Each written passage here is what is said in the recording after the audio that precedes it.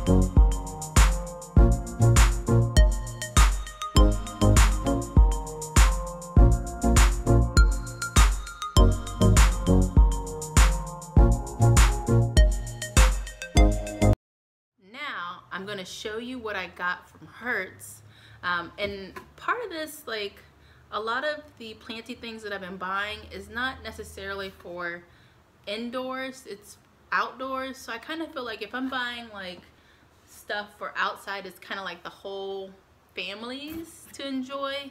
But anyway, so the first thing when I was on Hirts.com shopping, I saw that they had hydrangeas for $7.99. So I'm like, okay, let me check those out. Of course, they only show you like what it looks like, fully bloomed and, you know, beautiful. But I decided to go ahead and get some hydrangeas. They were $7.99 in the 4-inch pots. So I knew they were small. I knew that it's gonna take them some time to grow. I do have a plan for them. I'm not planning to stick them directly into soil until they get a little bit bigger. But let me go ahead and show you a few of these. I bought 6. 5 of them are the same, and then there's one that's different. I cannot remember what he was. I'm thinking, let me show you him right quick. So here he is. He is a twig for sure. So he's got one tiny little crunchy leaf, and then he doesn't have any, he looks pretty good in his pot. They are very, very moist. He does feel fully rooted. But yeah, here's little Twiggy number 1, and I believe he might be a Pinky Winky. That's just what's sticking in my head. There was another hydrangea that I had in my cart, but I don't think I got that one. It wasn't Pinky Winky. It was something else, but I think I might have grabbed the wrong one when I was at the greenhouse, and just at the time like trying to remember what I picked out and couldn't remember for the life of me, and then I saw this name and I thought it was it. I think this is a Pinky Winky, but it's not the one that I originally set out to get. So the other 5 that I did set out to get are these, and they are so twiggy. Like it is this, and this is a Zinfandel hydrangea. So as you can see there, they're dormant right now, so it's winter. It's okay for them to look like this. And this one has roots growing out of here. I'm not sure if I should leave this in the pot, you know, for the rest of winter, given that there's roots hanging out, or if I should go ahead and repot it. If you guys have an answer for that question, let me know. I'd be interested in knowing someone's opinion on this, because since it's generally an outdoor plant and I'm overwintering it, should I even bother it or just leave it be? So there goes one.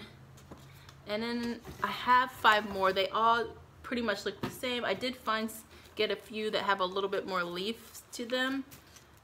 And so I have this here, this guy, and they're really tiny. They almost look like little bonsai trees. But yeah, and then I have, this one's got roots coming out, and he also has a spider nest right there. Let me murder that really quickly. Do I have a stick?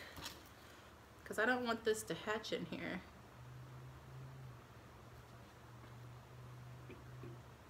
Okay. Anyway, so there's this. They all pretty much look exactly like this one, besides the pinky winky one. But these ones, all 5 Zinfandels, 1 mystery pinky winky. So the next plant, and Hirts actually had a lot of good stuff. I did not splurge like I wanted to. I just got a few things, but I found this little guy here. He was $4.99. This is a Ficus benjamina, variegated, and he is super cute and super tiny. My family picks on me because I always buy small plants, but the first thing I think of when I see something that I like is how much is it going to cost. So to get one of these super big, it's going to cost me more now, more in the present than I'm willing to pay. So that's why I buy a lot of small plants. And I don't mind them small. I have space for them right now. And then as they get bigger, I'll just move them out and around the house. But yeah, here goes this guy. He's gorgeous. I hope I don't kill him. I was reading that like any little change and they'll drop their leaves. So we'll see. Alrighty, and then my next plant is this. So I had to clean my lens real quick, but this is the Baby Hope philodendron, and he's pretty cute. They had, for this particular plant, they had 2 different growers. So there were 2 sets of this plant where they look different. So the one I almost got was like one stalk with bigger leaves on it, as opposed to this one, smaller one with many, you know, leaves and I guess growth points. So I figured I'd do this. This would probably bush out a lot faster as opposed to just getting one with just 1 leaf. This actually is more of a plant, if that makes sense. So this one's super, super cute. I love it. All right, and then last but not least, I got this little weirdo plant that I really, really love. This is, its nickname is like a tractor seat plant. It's, let me pull this out so I can ruin the name of it. Yeah, so this says tractor seat, but it's like something japonica, something like that. Very cool looking plant. The photos that I've seen, this is planted in landscape area. So I don't think I'm gonna put this in my landscape. I don't know enough about it to do that, only because I would hate for it to to overrun an area. So I really want to be cautious about that. But for now, it's going to be an indoor plant, and then towards spring when it warms up, that it can go out on the porch or outside. That's fine, but not in ground. But yeah, he's got roots coming out, so he's ready for another pot, which I'll do that in a little while, probably a couple days. I don't want to throw him in the shock as soon as he just gets to my house. Okay, so that is it for my plant haul. Okay, so that was it for the plant haul. Now I'm going to show you guys some of the newer things that I have acquired since my last video. One of the plants that I recently purchased is this. It is a philodendron Xanadu. I'm actually like falling in love with philodendrons. I'm starting to like them so much. So I don't mind collecting them in all sizes. So this is newer. This is a variegated, like wandering Jew plant. So just a different variety. Some new babies here. So I have this string of pearls, and then I also have this variegated string of pearls, which is doing pretty good. I have not killed it yet, so I guess that's good. Always good.